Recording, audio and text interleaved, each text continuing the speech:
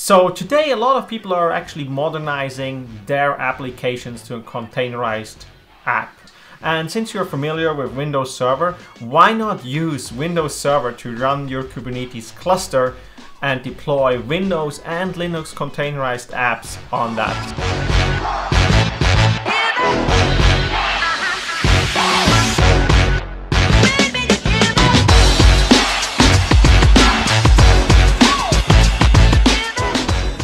Welcome back. My name is Thomas Maurer. I'm a program manager at Microsoft, and today we're going to have a look on how you can install a Kubernetes cluster on Windows Server. Kubernetes is one of the platforms where you can run these workloads, and there are many great solutions out there to not just deploy Kubernetes but also have managed Kubernetes solutions. You can also run them at cloud providers such as Microsoft Azure with our Azure Kubernetes Service, or short AKS. However, in many cases you probably also want to run Kubernetes on premises. Here I have a server, for example, a very standalone server. Just a single server in this case. So what I'm going to use here is our Azure Kubernetes Service, and I already installed it in this case. And so if we're going to have a look, I can run kubectl to get, for example, the namespaces of that Kubernetes cluster. I can also list all the nodes running in this cluster, and you can see here, even though this is a single server, Windows Server right now, I can run multiple nodes of that cluster. Of course, I don't get high availability in that case, but if I build out a Windows Server cluster, I can also spread out these Kubernetes nodes over multiple nodes as well. So for that, check out the documentation so you can actually look at what scenarios are possible. So here I have my Windows Server again. I'm winding it back. There's nothing installed right now on this Windows Server except for the Hyper-V role. I enabled that before. I created a virtual switch. And I also installed Windows Admin Center, and I will put all the links down below in the description, as well as to a blog post which goes step by step through the installation process as well, so you get everything in that. But that's basically it. I also made sure I have the latest patches installed. I have a data drive as well. But that's it. It's a standard Windows Server 2022 server. It will also work with Windows Server 2019. So what I'm going to do here is I'm connecting to Windows Admin Center. I can see here my server and I can start managing it. Probably a lot of you already know about Windows Admin Center. So you can see here like all the performance data, some live data, what is happening. But what I'm going to be interested in is our Azure Kubernetes Service right here. So if I click on this, it will load up and it will tell me, hey, there's no Kubernetes or Azure Kubernetes Service right now installed. So for that, we're gonna hit the setup button. I get some of the prerequisites to check out. This runs again on Azure HCI or Windows Server in clusters or standalone. And then it does some checks for me if everything is installed. So I provide a administrator account with a password. And so it goes through and checks my system, right? To make sure like all the prerequisites are actually there to make sure that I can install that. And we will go through that in just a little bit. One of the first one is that we need the PowerShell module to deploy this. That's what is used in the background. So I just hit install here and we'll install that for me here. And again, this takes a couple of seconds to complete. Now, Windows Admin Center needs to be connected to an Azure subscription in this case, right? That's one of them. You also see that it checks for hardware requirements, that Hyper-V is installed. It will do the changes for the firewall, and you can also see that I have enough disk space and data drive enabled. To set this up, it also needs CRED SSP, so I'm going to enable that. Again, super easy to do. And now I'm going to do the host configuration. I can provide the name for the management cluster. So this is like the setup to make this work. I provide a virtual switch, and I do the network setup here as well. So I provide IP addresses for which I'm going to use, let's just gateway, DNS, and then the node pool, as well as the virtual pool, IP pool, which then is used to assign that to my containers, etc. And since this is an Azure service, which you can run on premises, right? This is running in my local data center. It still needs to be registered to Azure. So I'm going to hit apply here. And now it creates these config files in the background. I think the main two parts here really is the prerequisites, the IP configuration you're going to use, and then also the subscription to Azure. So like the billing for this managed Kubernetes service is actually done through Azure. And that also provides you with support from Microsoft Azure as well. And you can see here now, it goes through the different checks and does the cloud registration. And now what I can do is I can build that new management cluster. Now this is just the management cluster, right? So it will set up everything that you can create Kubernetes clusters in just a bit. And this will run, I think approximately like between 10 to 15 minutes, depending on the hardware, the setups, and how many physical nodes are involved. After a couple of minutes, the first setup is actually done. So now I have enabled the Azure Kubernetes Service on premises on my Windows server right here. Now I can also go and create a new Kubernetes cluster, right? With all the prerequisites installed and with now the Azure Kubernetes Service hybrid deployment option, I can go out and deploy this. Again, I get some information on what I need, what are the prerequisites. And now I can have the Azure Arc integration. I'm going to choose that. I can also disable that for now. However, there are a couple of benefits I'm going to show you, such as monitoring and deployment for just a bit. But again, I'm going to register that to my Azure subscription.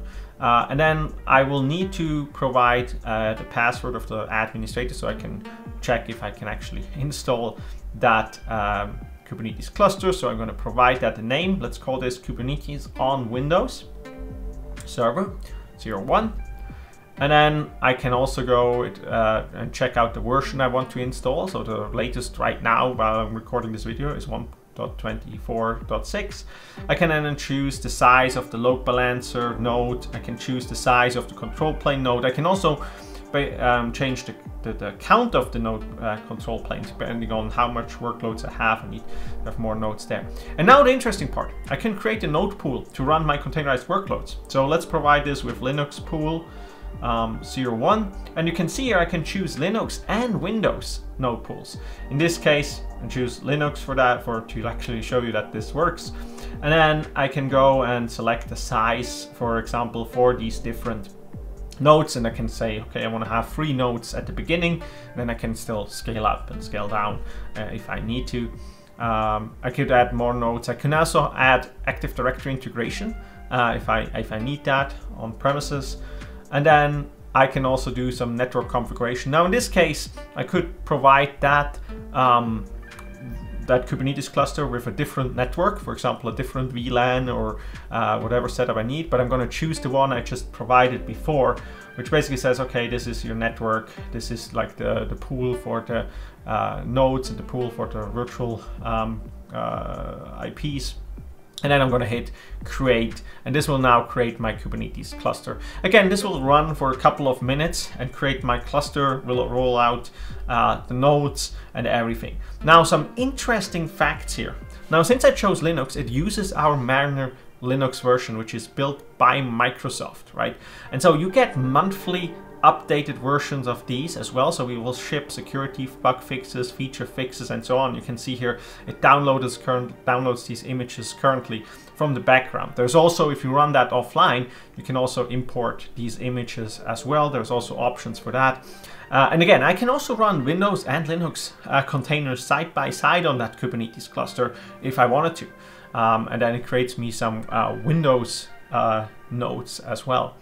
So this is pretty cool. By the way, if you prefer to use the Azure control plane to deploy and manage your AKS cluster running on premises or at your edge location instead of Windows Admin Center, you can also do that with our preview of AKS Hybrid Cluster Lifecycle Management, where you can go to the Azure portal or use the CLI or even infrastructure as code using ARM templates or Bicep to actually deploy new Kubernetes clusters and then also enroll into the lifecycle management of that cluster. So let me quickly show you how that would look like. So if you go to the Azure portal and you go to Azure Arc, where you can connect existing Kubernetes clusters, you can also now go and say, hey, I want to create an AKS hybrid cluster.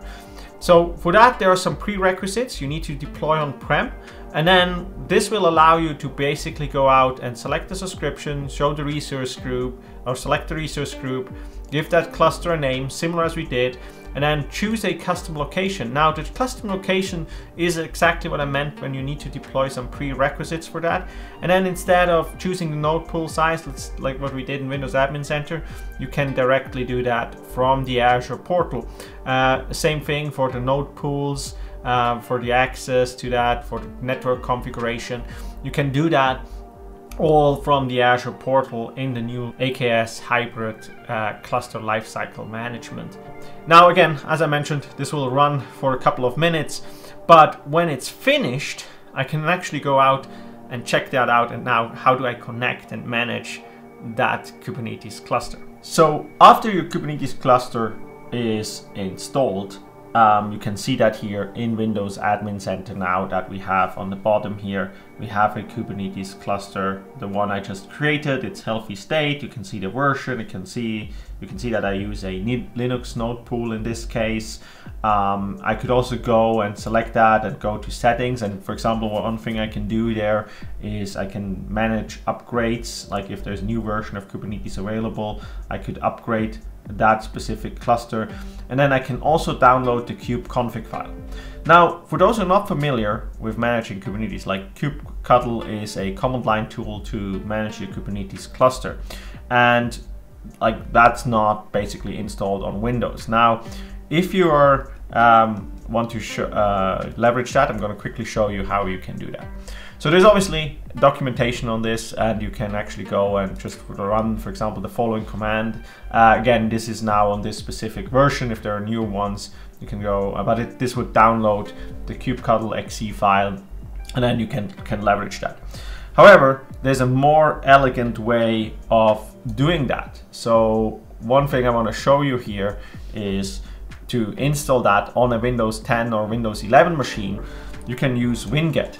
And winget, you can search for kubectl. It's basically a package manager for Windows, if you're not familiar with that. And you can see here, there is actually kubectl available. So the easiest way here is just to say install, and then let's do install kubectl or kubectl, depending on how you want to pronounce it. And then after that, it's installed. Now, one thing you need to do here, as it calls out, you actually need to restart the shell. So I'm just going to do an exit here, and then open the terminal back up.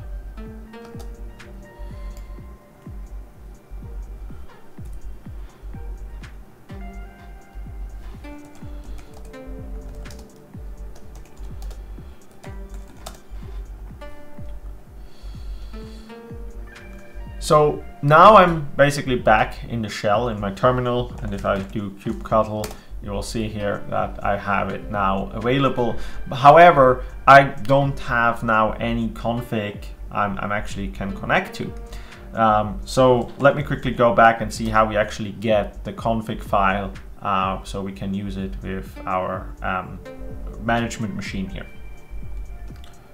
So I'm going back to Windows Admin Center, and it's super easy. I just select the Kubernetes cluster here, and I go to download cluster config, and this will take a couple of seconds to download that file, and in my case it just downloads in the download folder. So let's go and put that at the right place.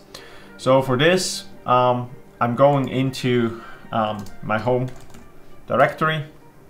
I create a new folder where I'm going to store the kubeconfig file. So I'm going to make a .kube, and now I have that folder already there, and that's where I want to store that config file. So what we're going to do is I'm going to do copy item. Oops. And you can see here, I basically just select the download folder, the config file I just downloaded, which is an XML file, and then I copy it to that destination folder as config. So that's just a file with no extension, just as config. So I'm going to copy that. You can also do that by hand in the Explorer if you want to.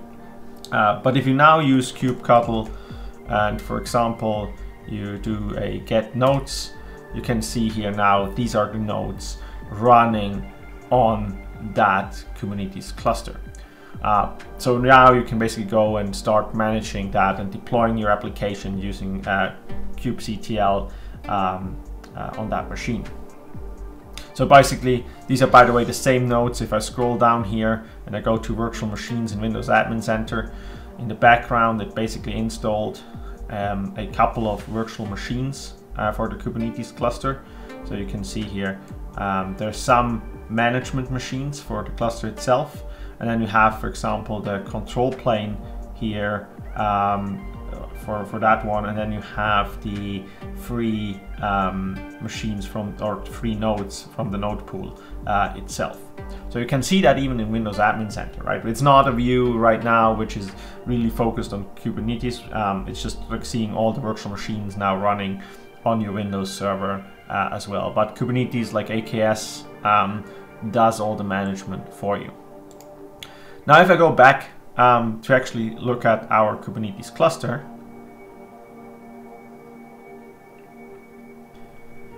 I also get some additional management capabilities using Azure Arc. You might have seen, we talked about it, the Azure Arc integration to manage it from the cloud and from Azure, get some benefits here. So if I hit here Azure Arc, it will take me to the Azure portal. And now you can see here, this looks like an Azure resource, right? It looks like it's part of a subscription, it's connected. It tells me here a little bit on information on what is installed. So this one says AKS workload. It says Azure Stack HCI, however it runs on Windows Server, just using the same binaries. You can see here the version of it. You can see here that I could use now role-based access control, for example, so I could provide access in the Azure portal to other users as well to do some management. We have also some Kubernetes resources here you could browse, like this is a web-based view. You could have a look at your namespaces, your workloads, and so on. And then you have a couple of other things I want to talk about in just a bit, but one thing I find pretty interesting is like you can go and then now enable monitoring, for example, for that specific cluster. So I'm gonna configure that and onboard that to use monitoring, so I can actually use Azure Monitor to monitor that specific cluster. And this then takes a while to basically onboard that machine and send the logs from my Kubernetes cluster to our Azure Log Analytics workspace, where we then can leverage Azure Monitor and other tools to use. Now, after a couple of minutes onboarding that system and you hit the refresh button, you can now see I get some monitoring information about this Kubernetes cluster on Windows Server running on premises directly within the Azure portal, which is pretty cool. So I can see here, for example, node CPU utilization. I can see the memory utilization. I can see here my node count, my active pod count. So you can see here if there are any changes or anything happening on that system. I can also dive into, for example, having a look at the nodes directly. So you can also see I can change the metrics and so on. But here I would see the different nodes in my cluster here right now. These are the ones I showed you before while showing the management capabilities. So you can see here a lot of them are currently about management or running management services, but you would also see the applications you actually deploy, and you can even go and look at all the containers specifically and see, hey, how are these doing? Are they up and running? And again, you can see if they're okay or something like that. You obviously can also look at logs specifically as well. And if you want to, you obviously also want to do monitoring. You also want to set up alerting, right? So you can set up your alerts here. You could create a new alert rule directly in Azure Monitor. You hit create. And now what happens is we provide you with different signals here.